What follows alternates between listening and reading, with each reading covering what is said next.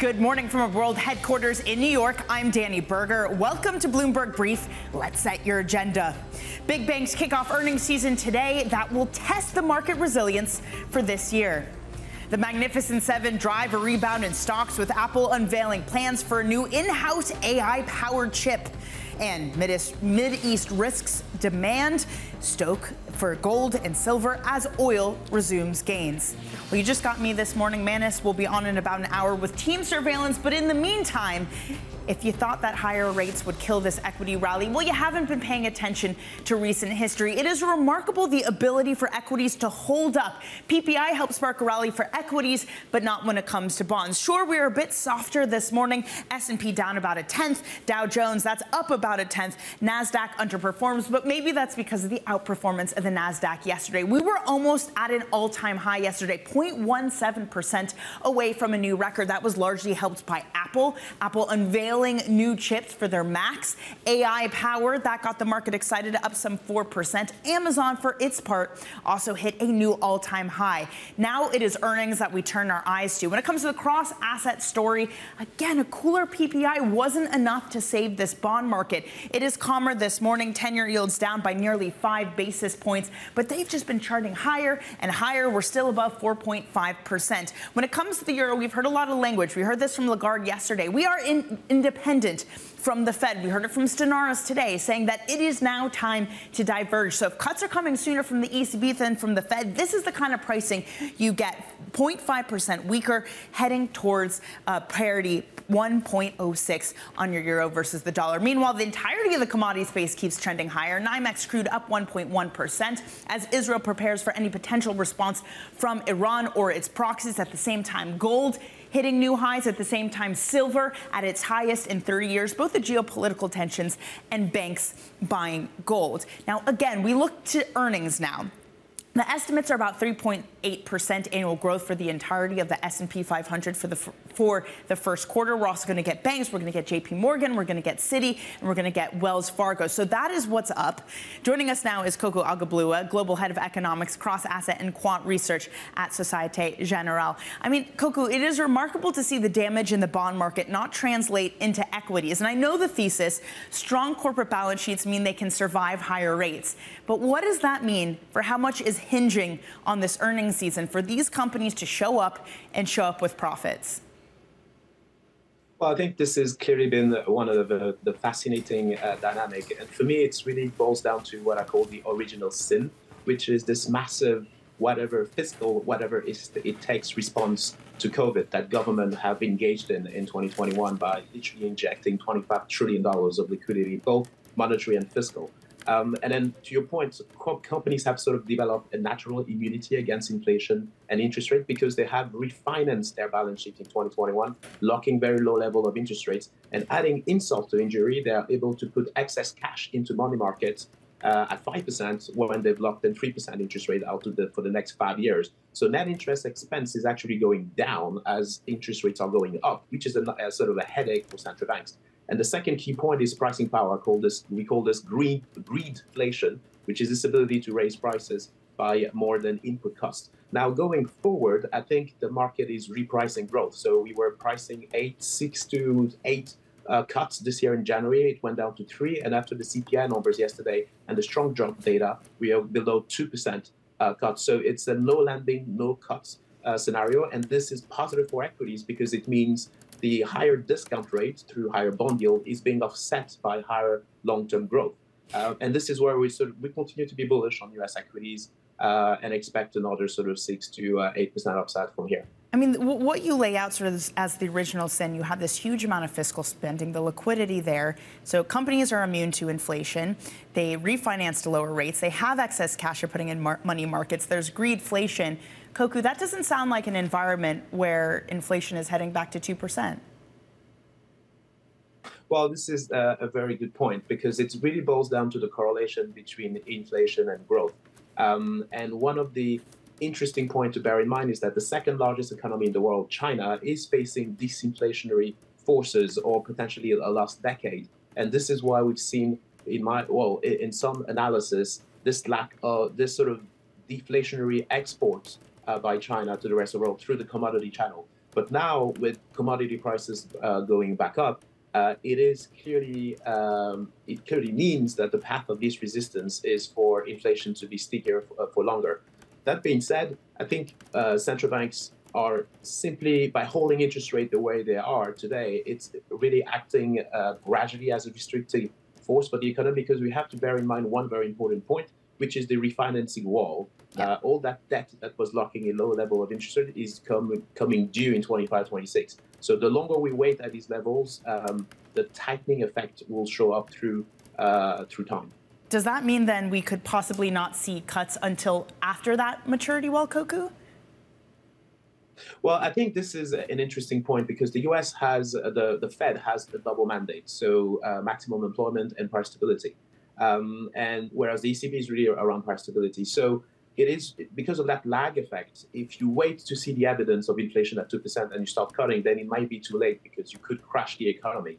And this is why we still expect over time some gradual preemptive strike, so to speak, to sort of lessen the impact of interest rates as we see confirmation of that the trend is in the right direction. But today, with the 0.4% CPI month-of-month data, it doesn't seem like inflation is cooling. So I think the first scenario is potentially for no cuts, and then if we still don't see evidence of a slowdown in inflation, then the probability of cuts of higher rates could come back into the conversation. I mean, but I think it's just such a careful balance, right? Because if you still have corporates still strong and you want to do these preemptive cuts, you have to make sure that it's not fueling something that you don't want. But Kokou, in this environment where it is potentially no cuts, it is higher for longer, it is commodities resurging, this feels a lot like 2021. This feels a lot like the post-pandemic playbook. Is that what you're dusting off? In other words,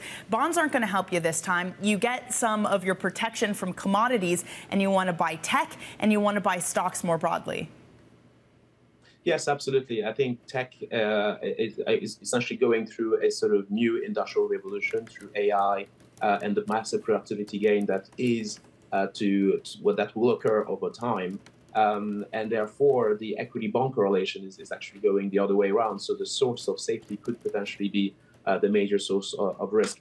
But I think it's really boils down to productivity gains as well. So if companies are able to improve that element, it could lessen the inflationary forces and therefore get us to a sort of an environment where we don't have a spiral of inflation out of control. Right. But it is something that the banks are monitoring on the sort of data by data, because there's a huge amount of uncertainty in terms of the volatility of the economic data. Yeah, I mean, we got JP Morgan earnings today, and Jamie Dimon in his investor letter said we found 400 uses for AI, so they're certainly targeting some efficiency there.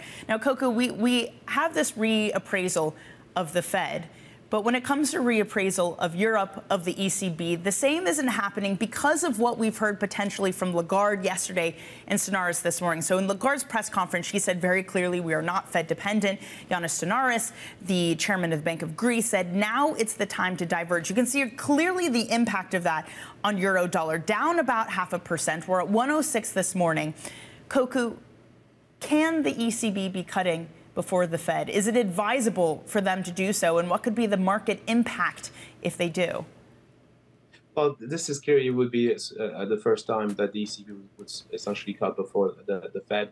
And I think it's something that is potentially advisable because the dynamic of both economies are different and the mandates are different. So the ECB has clearly a priority around price stability. And the other very important point, and I think this is why it's important for the ECB to look at the data carefully, is the potential sovereign debt crisis, or let's say debt sustainability. So we have the France credit rating that's potentially going to be downgraded. There's Belgium as well, because of all that debt that was taken around COVID.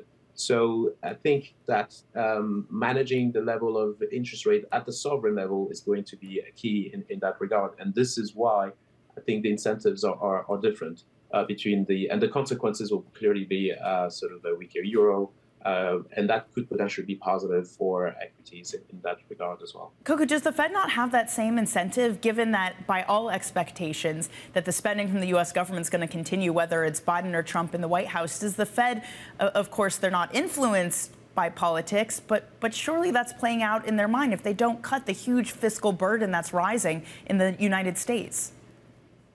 Yes, that's clearly the case, but the offsetting element is the nominal GDP growth that's still pretty strong in the US. And if you look at in terms of tax receipts, etc., or simply potentially inflating their way out of the debt problem, I think the US has probably a bit more time than what the Eurozone is facing in terms of debt sustainability. And therefore, I think they have the ability to buy themselves more time before having to cut aggressively.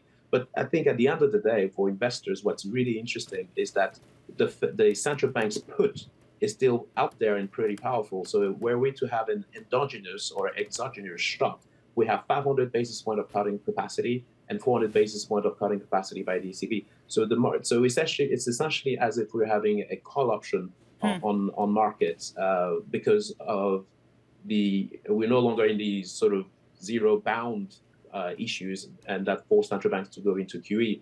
Today, we pretty much have a scenario of if the economy is stronger, then that's good for earnings, and therefore you keep rates where they are. And then if we have weakness and a shock, then you would have that put being exercised into stabilizing the economy. So it is pretty interesting sort of context for risk assets. Yeah, and really lends itself to more stability. Kokou, insightful as always. Really, thank you for coming on this morning, Kokou Agbo-Bloua of Soc Gen. Okay, let's get to some of the other top stories that are trending on the terminal this morning. China's March export shrank 7.5% in March from a year earlier. Imports, for their part, fell 1.9%, both of those falling short of estimates. The data is a new blow to hopes that global demand would help drive growth. Separately, the Wall Street Journal reports that China's push to replace foreign technology is now focused on cutting American chip makers out of the country's telecom system.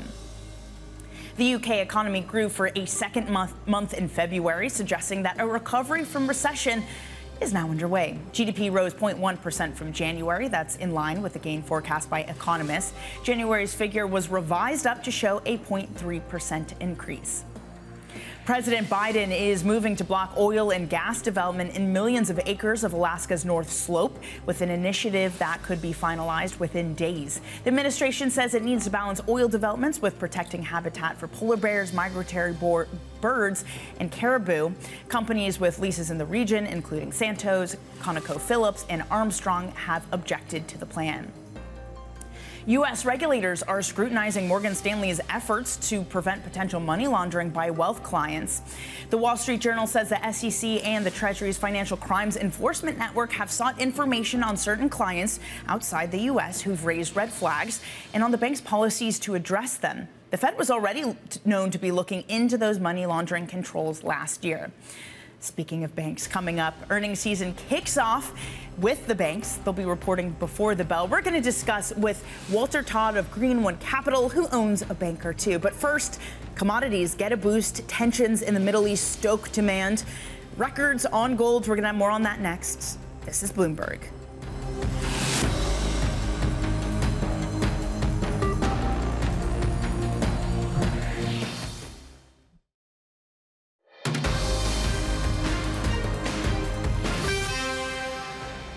It's Bloomberg Brief. I'm Danny Berger in New York. Brent climbing this morning. It's back above $90. Silver, it's at a 3-year high. Gold at a record high. It is a commodity rally that continues as Israel prepares for a possible attack from Iran. Bloomberg senior executive editor for energy and commodities, Will Kennedy, joins us now. Will, it is yet another day where the energy complex, the commodity complex, continues to trend higher. At what point is a wider conflict priced in? How much further does this rally potentially have to go? Well, I think that the rally is to do with geopolitical risk, but as I said, it is also that risk comes on top of what is a very fundamentally a strong oil market right now, and the geopolitical risks are just adding juice to it. Clearly, a lot will depend on what any retaliation from Iran looks like, whether that comes from proxies in the region or it's a direct strike, how successful that strike is, how much people feel that Israel will have to retaliate again in turn. So I think depending on what happens from here, clearly there is more upside, but it will be a question of whether that retaliation happens and what form it takes and how successful it is. Well, what do you make of the IEA report, the International Energy Agency, this morning? They've cut their demand for oil in 2025, and they see even slower growth in 2025. I mean, that runs counter to what has really been expected, the resiliency of economies in the world, and OPEC itself perhaps doesn't exactly agree with that type of forecast.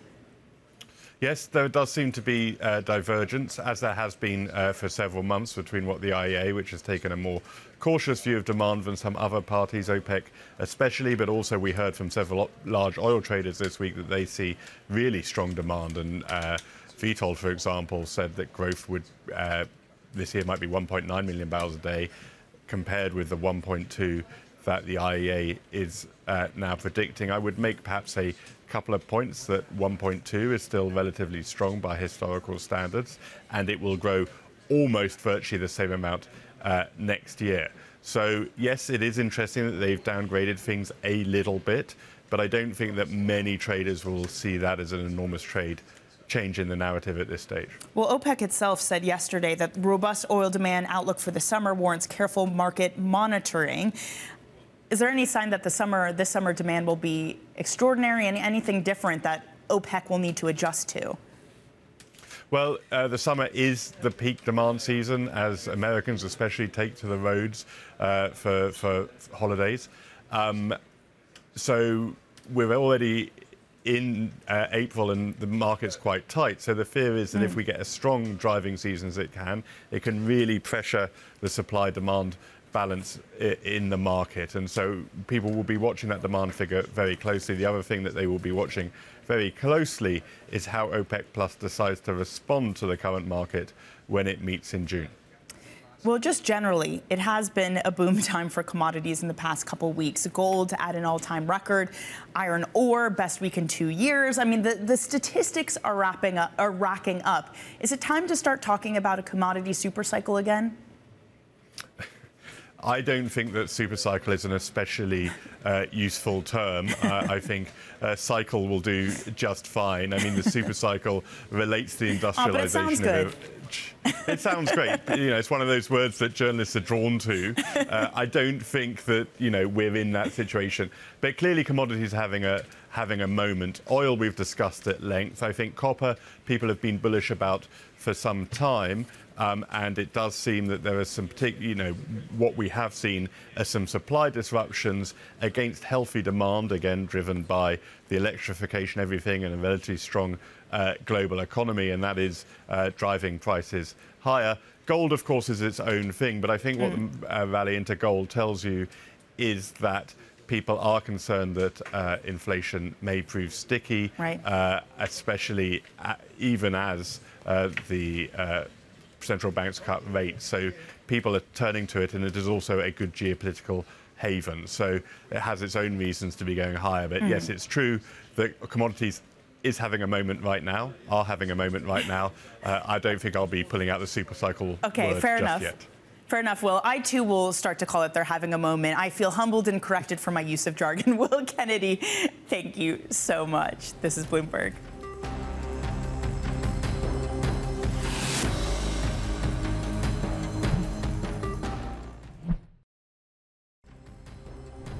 The head of the $1.6 trillion Norwegian wealth fund is skeptical on the inflationary picture coming down and says markets may expect too many rate cuts. The CEO, Nicolai Tangen, sat down exclusively in London with Bloomberg's Francine Lacqua for Leaders with Lacqua Goes Green.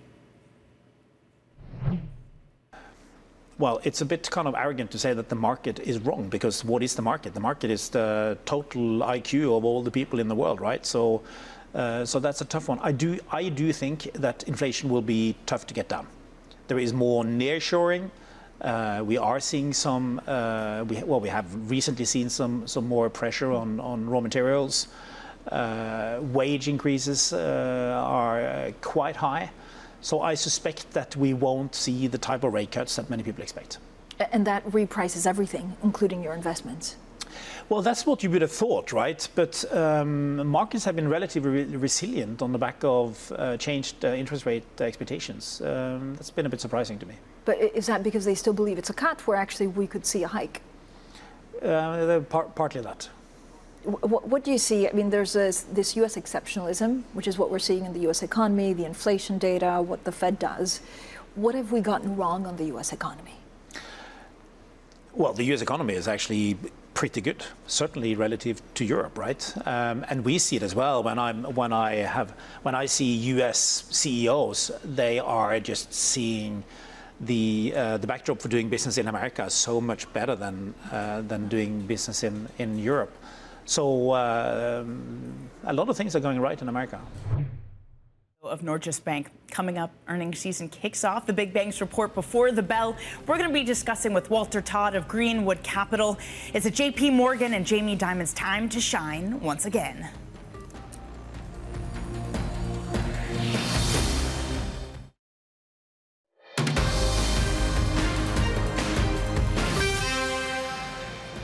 Welcome back to Bloomberg Brief. I'm Danny Berger in New York. Here's what you need to know. Big banks kick off earnings season today that will test the market resilience this year. The Max 7 drive a rebound in stocks. Apple unveils plans for a new in-house AI-powered chip. And Middle East risks stoke demand for gold and silver as oil resumes gains. The resilience of this equity market has been remarkable. Sure, bonds have struggled. Even with a softer PPI, bond yields still ended the day higher, but stocks, the NASDAQ, almost at a new record, 0.17% away from a new record. Apple, for its part, charges higher thanks to new AI chips. Amazon, it hits a new record too. This morning we take a break. We're down a third of 1%, but the Dow Jones still managing to eke out some gains. It's also more stability in bond land. Your 10-year yield this morning is coming down by about 5 basis points, but again, the trend has been higher. We're still above 4.5%, around the highest level since November. It is a reappraisal of this market of whether or not we will get cuts. Deutsche Bank, the latest bank to issue their outlook saying we are only going to get one cut. It's bank after bank, sell-side strategists after sell-side strategists saying we're not getting as many cuts as we assumed. Stenaris and Lagarde, both of them saying we are independent, we are not dependent, we are going our own way, we are diverging from the Fed. The result of that is a euro which is significantly weaker this morning, weaker by 0.6%. NYMEX crude off the back of Middle East tensions higher, as is gold at a new record, as is silver at its highest in 3 years. But what hinges on the market, what the market rally hinges on here, is earnings. The market is now predicting fewer interest rate cuts than previously anticipated, and some of Wall Street's biggest banks are expected to revise up their forecast for earnings from lending. Morgan Stanley, though, they are feeling the pressure with reports that its wealth unit is under scrutiny from U.S. regulators. Who else would we want to talk to about this besides Bloomberg's Generale, who joins us here in the studio? Generale, I mean, surely this is just going to overshadow Morgan Stanley's report season if they have this big regulatory looming over them. Yeah, you have the Wall Street Journal reporting here that significant regulatory bodies, the OCC, the SEC, the Treasury Department, are all looking into what's going on at the wealth manager. And the problem is you don't know the extent of the probe. You don't know what the outcome will be. You don't know if there's reputational damage associated with it. And you also don't know whether there could be fines that would be levied on top of what is going on with the probe. So a lot of questions at one time that lead to both very material potential outcomes. And again, Morgan Stanley has not really outwardly said anything about this yet. So the ultimate outcome is unknown. Remember, Morgan Stanley was down, the only one of the big 6 banks down, going into yesterday before the probe was reported on. And so still questions about Morgan Stanley under new leadership and what it looks like going forward. A lot to prove over at the bank. And this is just one thing on top of that. Meanwhile, we're going to get JP Morgan, Citi, Wells Fargo today. It is interesting because we just came out of this environment where all these big banks said, hey, cuts are coming. The interest rate environment is going to be different. So our forecast for net interest income is going to be lower because of that. So is this going to be the bright spot? Because obviously big cuts to come. That is not what's expected anymore. What's interesting here, and Morgan Stanley's bank analysts point this out, is every bank has a different sensitivity to interest rates. And they point out, for example, JP Morgan and Bank of America in particular, they actually are the most to gain here if you see less rate cuts. So, for example, 1 full percentage point would be $3 billion, give or take, for Bank of America net interest income above or below what they're already guiding towards. So the expectation here is that JP Morgan is the biggest of the banks that would be expected to increase their net interest income guidance. But as we know, they have moved that bar higher all throughout last year, and they have that extra headwind of investment banking coming back. We also heard from Jamie Dimon in his investor letter. We found 400 use cases for AI, and we're already investing heavily into it. So is this reporting season for JP Morgan one of more costs because of that investment, or more efficiency because of that investment? Well, you have to remember that with inflation still running hot, beyond that investment, the costs tied to these banks are already under question.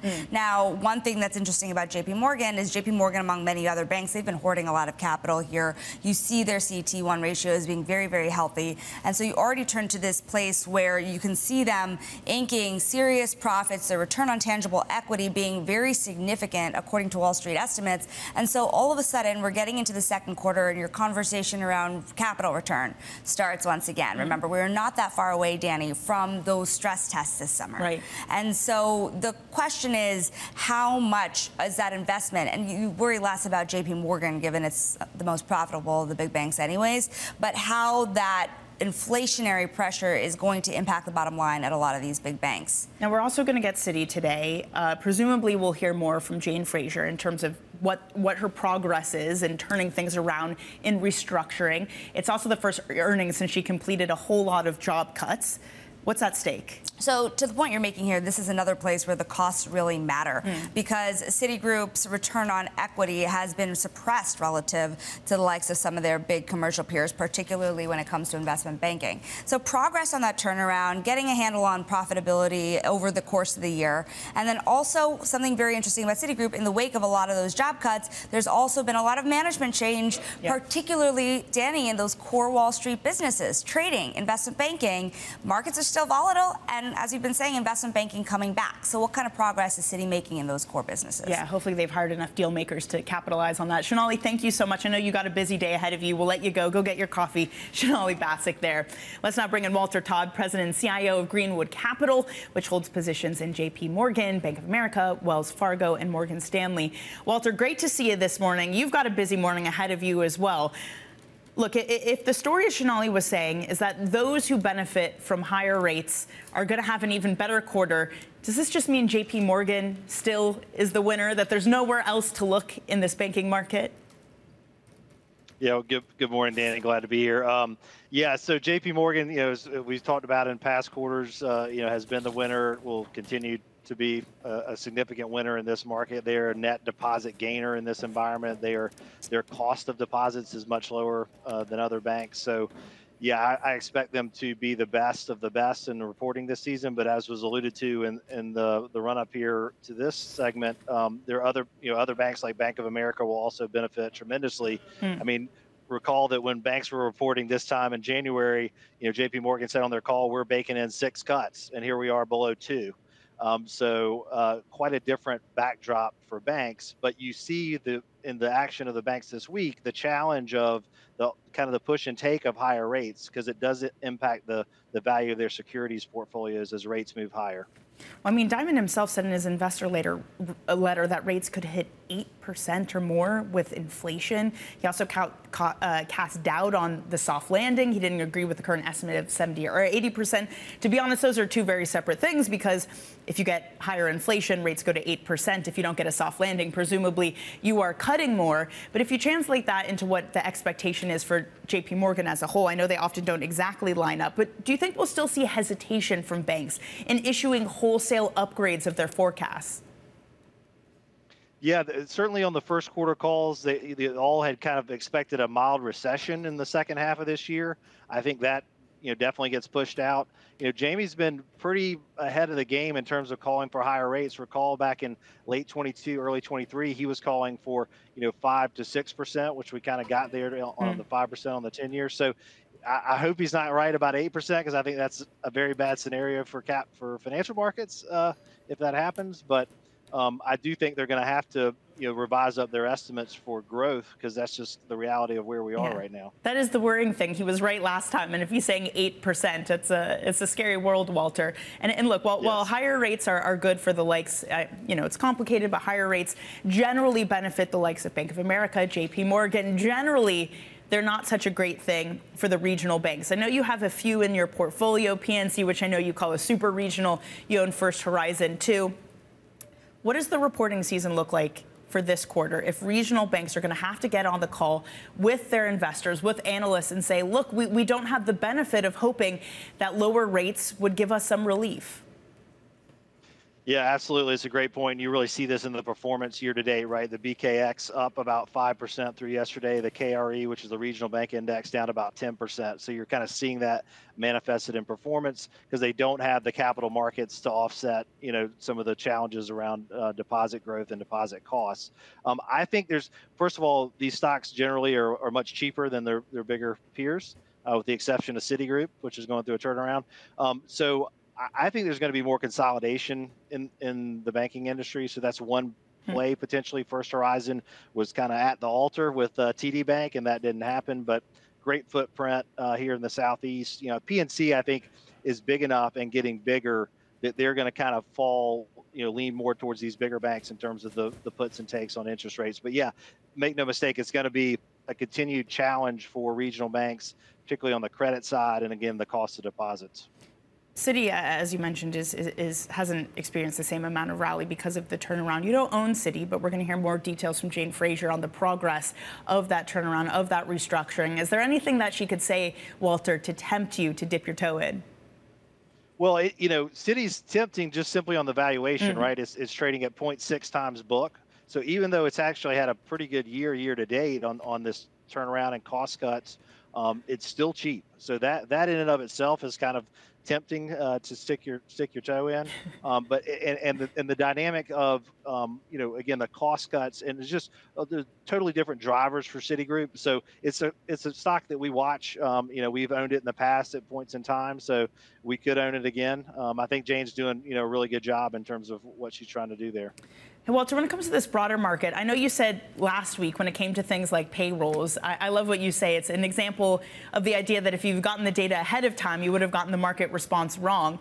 What about the CPI data and the rally that has held up, the holding up of big cap tech, of NVIDIA, of the Mag 7? Yeah. Has that surprised you too in the face of hotter inflation data? Yeah. Yes and no. I mean, if you look, it was just a battle on the S&P on Wednesday at 5150, which was the lows from last Thursday after that sell-off. And so this market just does not want to give up right now. I thought we would see some more downside pressure off of that, maybe break through the 50-day on the downside. But right now there's just money coming in at these levels. So until we see a definitive breakdown, and give back maybe a traditional kind of 10 to 11% type correction, which you get typically every year, people want to come in and put money in this market. So it is a little bit confounding, but the trend is what the trend is. Is it a trend that almost mimics 2021, Walter? Because clearly bonds are not giving you that much protection. But when it comes to the equity market, it's things like tech and it's things like energy as the commodity complex moves higher. Is that the playbook? Are we just dusting off what we had 3 years ago, more or less? Yeah, we certainly were, obviously, in 2023, right? That was the playbook. And then early this year, that was the playbook. But, encouragingly, in March, we started to see some, balancing out. We started to see other areas really start to participate, materials, energy, industrials. But over the past, say, 5 days, as the market's kind of churned here, it's been a flip back to I would say, the 2023 playbook. That is the market cap weighted S&P dramatically outperforming the equal weight S&P. So that seems to be kind of the go-to in times of turmoil. We'll see if these bank earnings are good enough to kind of reverse that a little bit. We'll see. That's a great note to leave it on. We will see. I look forward to your note in my inbox, Walter, of what you think of what Jamie Dimon has to say. Walter Todd of Greenwood Capital, thanks so much for getting up early for us. Okay, coming up, Apple plans to revamp its entire Mac lineup with a focus on AI. We're going to have more on that Bloomberg scoop coming up next.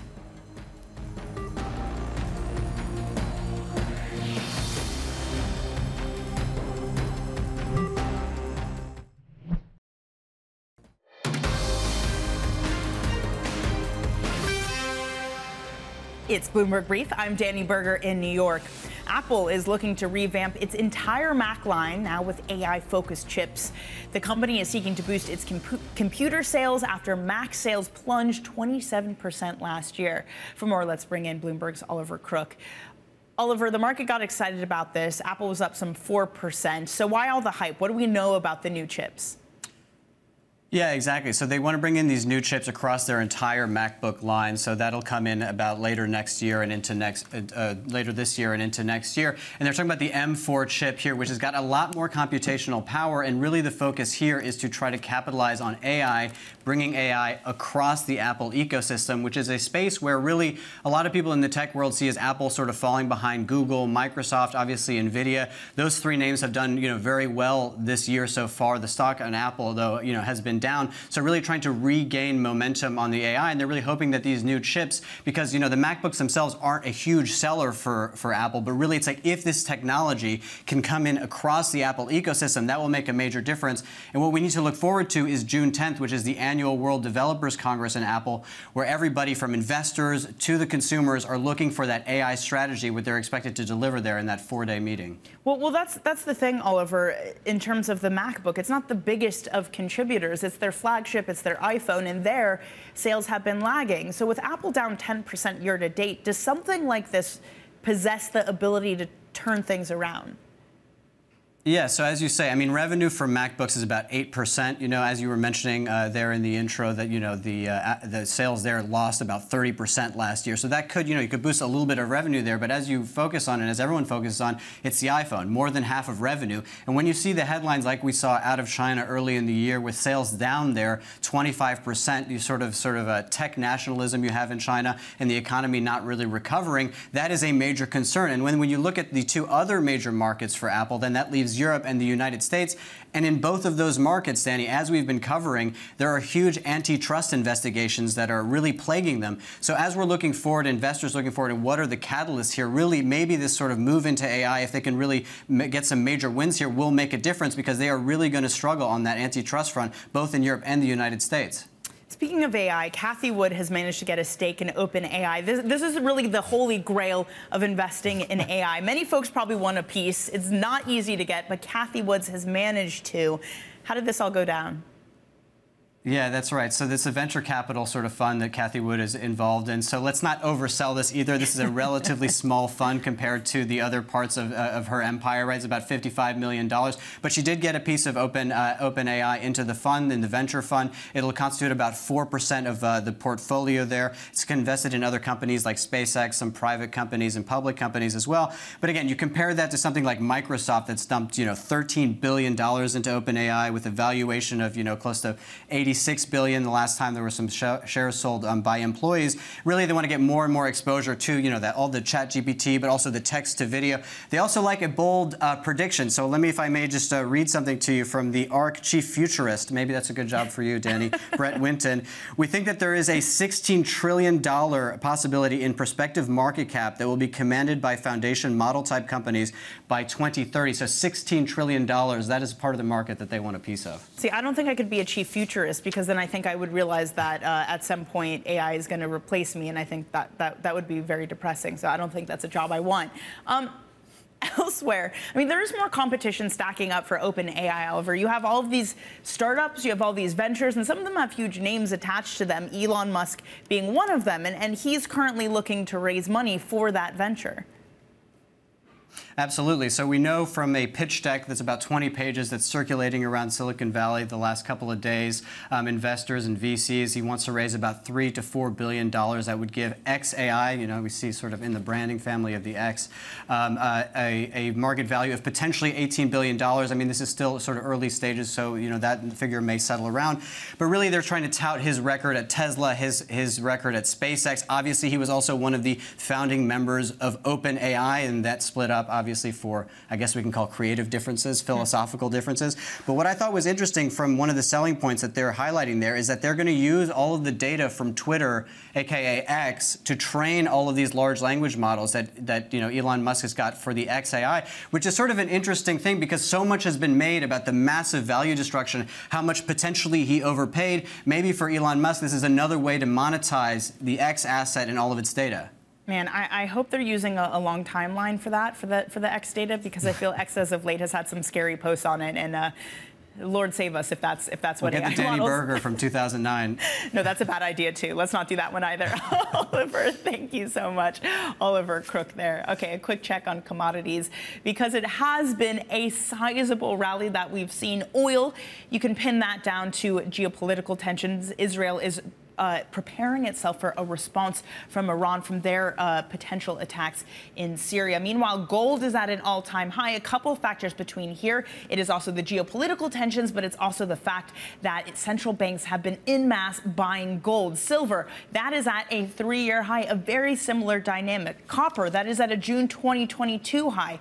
There's mine supply shock, supply disruption. There's a greater than expected global demand. Iron ore, it's seeing its best week in 2 years. Speculation that China's economy is on the mend. You get the flavor here, and it is one which the commodity sector is one that will give you protection when bonds are not. It is also a risk of higher inflation and a political risk as Americans in just a few months head to the polls.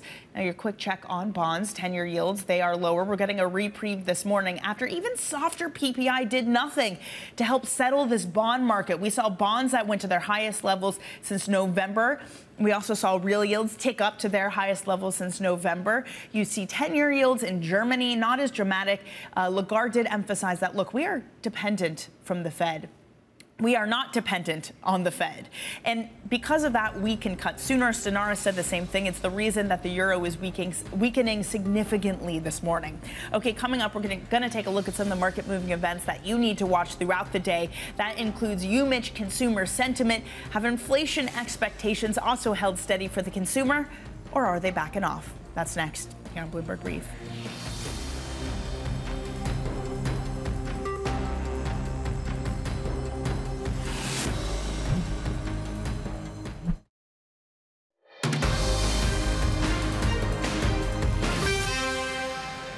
This is Bloomberg Brief. I'm Danny Berger in New York. Let's get you set up for your trading day on this Friday. Earnings season has arrived. The big banks, JP Morgan, Citigroup, and Wells Fargo, are due to report results before the bell.